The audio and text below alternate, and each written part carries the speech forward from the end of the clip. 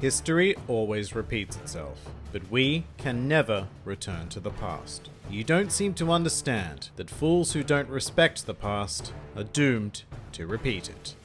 Hello and welcome to One Piece 101, the series that breaks down everyone and everything in the One Piece world. Today we are going to be tackling the ever-talented archaeologist of the Straw Hat crew, Nico Robin.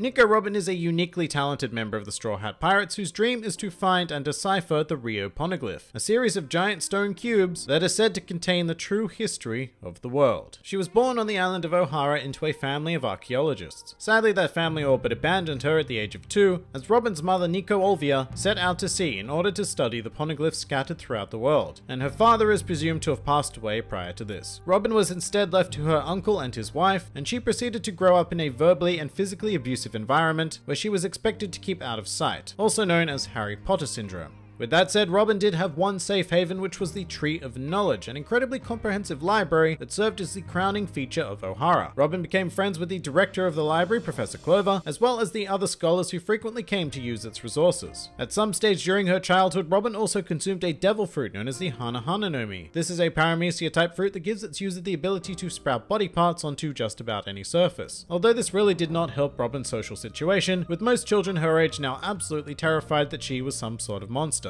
And so Robin spent most of her time reading, eagerly engulfing knowledge, and at the mere age of 8, she became an official scholar of Ohara. By this time, Robin had also discovered that the scholars were conducting secret research on the true history of the world and announced her intention to follow in her mother's footsteps, at which point Professor Clover, in an attempt to protect Robin from stepping into that particularly dangerous world, threatened her with a ban from the library if she pursued this matter further. A very distraught Robin then ran off and discovered a most unusual sight on the beaches of Ohara, as a giant by the name of Jaguar D. Saul had washed ashore. The two formed a strong bond, and Robin visited Saul frequently over the next 4 days as he built an escape raft. Saul was unlike anyone Robin had ever met before, and not simply because he was a giant, but because he was able to empathize with her pain and taught her the coping mechanism of laughing when times got especially difficult. However, things took a sudden turn for the worse when Saul was informed that he had washed up on the island of Ohara, and he immediately warned Robin that the Marines were on their way to destroy the island due to the illegal research being conducted by the scholars. Robin would then go on to witness the murder of Professor Clover at the hands of CP9, a secret cell of world government operatives. At this point, Robin's mother Olvia had also made it back to Ohara, and after a very brief reunion with Robin, Olvia entrusted her to Saul, who turned out to be an ex-Marine Vice Admiral who had helped Olvia escape prison. Despite Saul's best efforts, he was eventually defeated by Vice Admiral Kuzan, who would go on to become Marine Admiral Aokiji, and his final words were used to encourage Robin to escape and search the ocean for Nakama of her own, as well as to laugh when times got hard. Robin then made her way to the raft Saul built, only to be met by Kuzan, who, in a stunning change of heart, decided to let her live due to respect for his old colleague Saul. However, Kuzan did warn her that he would be the first one to track Robin down should she cause any trouble in the future. Robin then sailed away from Ohara as it was completely obliterated and became the sole survivor of her people. Sadly, the fact that Robin was alive did not escape the world government for long, and a bounty of 79 million berries was issued on her head, as well as the epithet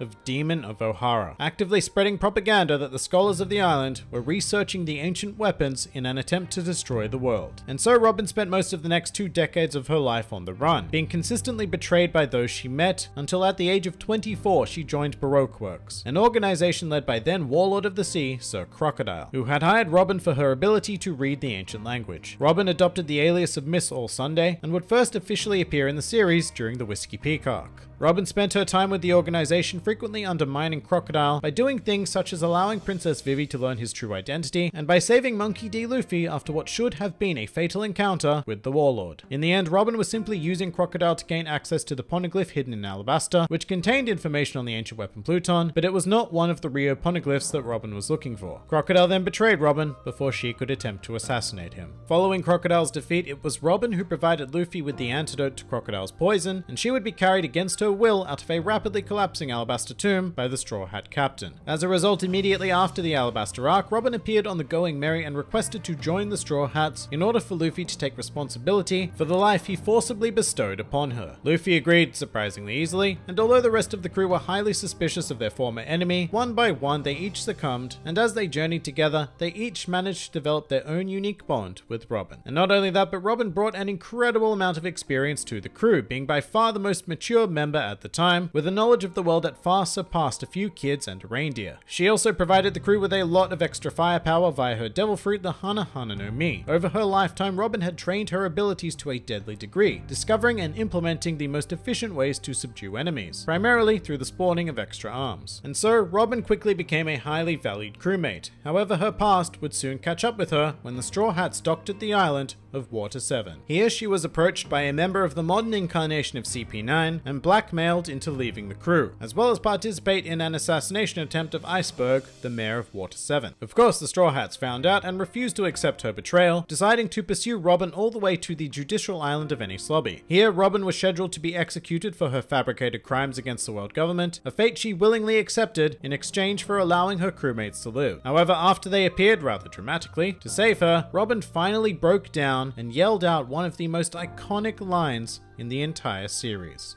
"I want to live. Take me out to sea with you."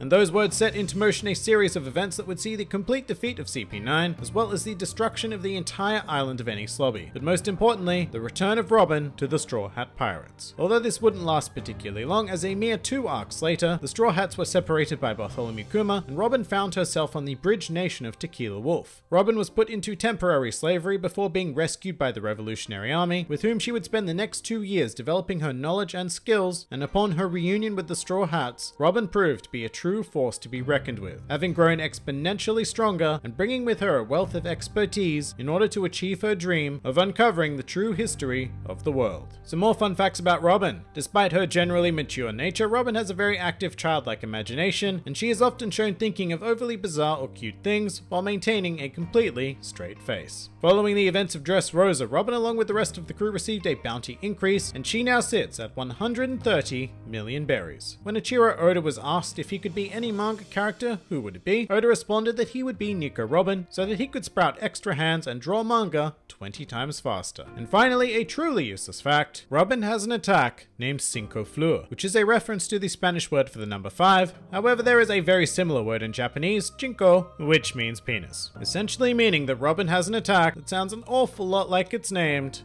Dick Fleur.